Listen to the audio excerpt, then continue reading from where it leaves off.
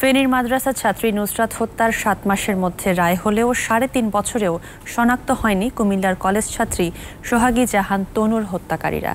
নেই মামলার কোনো অগ্রগতিও, এমনকি ডিএনএ রিপোর্টও পায়নি সিআইডি। এতে ক্ষুব্ধ তনুর পরিবার ও স্থানীয়রা। ২০১৬ সালের ২০ মার্চ সন্ধ্যায় কুমিল্লা সেনানিবাসের ভেতরে একটি বাসায় টিউশনি করতে গিয়ে আর ফেরেনি ভিক্টোরিয়া কলেজের ছাত্রী সোহাগী জাহান তনু। রাতে বাসার কাছে একটি জঙ্গলে তনুর মরদেহ পায় স্বজনরা। পরদিন অজ্ঞাত আসামিদের বিরুদ্ধে কোতোয়ালি মডেল থানায় হত্যা মামলা করেন তনুর বাবা। থানা পুলিশ ও ডিবির পর ২০১৬ সালের ১ এপ্রিল থেকে তদন্তের দায়িত্ব পায় সিআইডি।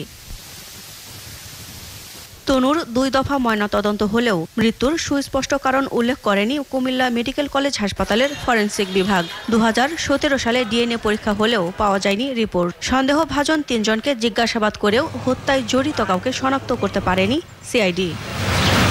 মৃত্যুর আগে মেয়ে হত্যার বিচার দেখে যেতে চান তনুর মা। ন্যায় বিচার পেতে দেখা করতে চান প্রধানমন্ত্রীর সাথে। ৩.৫ বছর হয়ে গেল তনু হত্যার বিচার আমি পাই না। মাননীয় প্রধানমন্ত্রী নুসরাতুল্লাহানি আমার বিচারটা যদি কইরা দেয় মাননীয় প্রধানমন্ত্রী তো হয়ে যায়।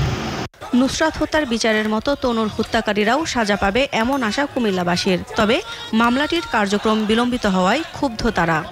যেভাবে নুসরাতের বিচারটা আমরা তড়িঘড়ি করে পেয়েছি, সেটা তনুরটাও যাতে পাই। এই অপরাধীদের কঠিন সাজা হোক এবং সর্বোচ্চ শাস্তি ফাঁসি দাবি করছি। তনু হত্যার বিচারটাও যদি এভাবে হয় তাহলে আমরা সবাই আনন্দিত হব। মামলার সবশেষ নিয়ে ক্যামেরার সামনে কথা বলতে রাজি হননি সিআইডির কুমিল্লা জোনের সিনিয়র সহকারী পুলিশ সুপার জালাল উদ্দিন আহমেদ।